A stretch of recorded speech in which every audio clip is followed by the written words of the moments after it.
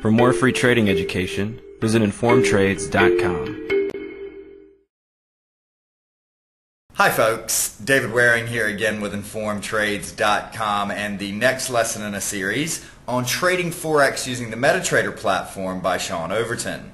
In the last video in this series, Sean continued his discussion on how to backtest in Metatrader with a look at how to analyze your backtest results. In today's lesson, we're going to continue this discussion on backtesting with a look at how to update price history in Metatrader. So let's get started.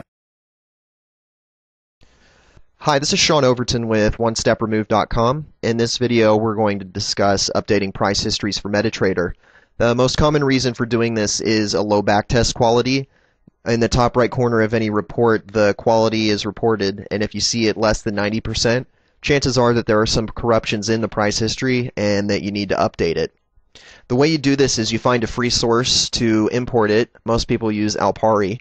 The link for doing that is www.alpari-idc.com/en/dc/databank.html. You can copy that off the screen there. It's probably easier than writing it down for my voice. When the page loads, there are two sets of files loaded into columns. On the left you have the 1-minute price history. On the right you have the daily price history.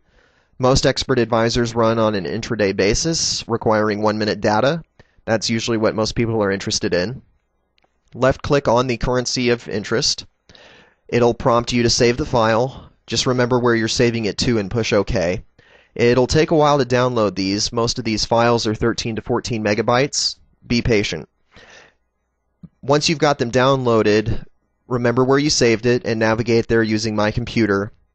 And now you just need to extract the files. Inside the zip is a .hst, which represents historical data for Metatrader.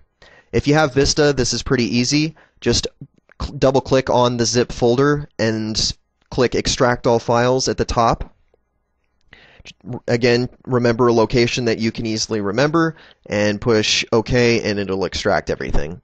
If you're using XP, then you need to use a program like WinZip or WinAce. But it's the same principle. You're unzipping the file and saving it to a location you can remember.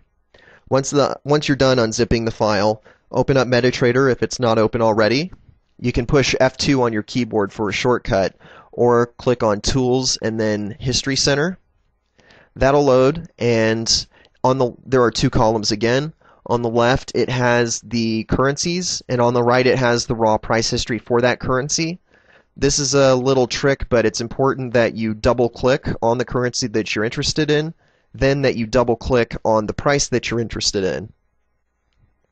Once those prices have actually loaded, click on Import towards the bottom right corner.